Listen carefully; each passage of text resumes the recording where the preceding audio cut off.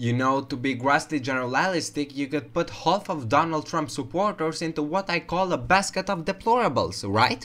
The racist, sexist, homophobic, xenophobic, Islamophobic, you name it. And unfortunately, there are people like that, and he has lived them up. Jennifer Palmieri, communications director of Clinton's presidential campaign, wasn't there in the Manhattan ballroom where her candidate spoke those words in September 2016, but she had a feeling it was going to impact the campaign. Speaking with Donna Perino on Fox News Wednesday, Palmieri admitted Clinton's remarks was ill-advised.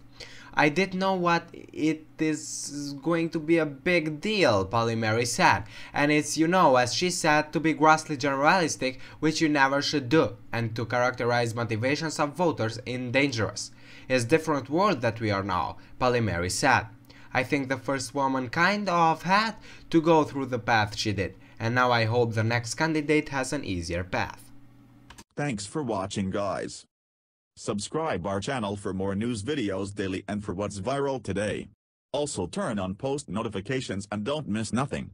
A thumbs up really makes me blessed.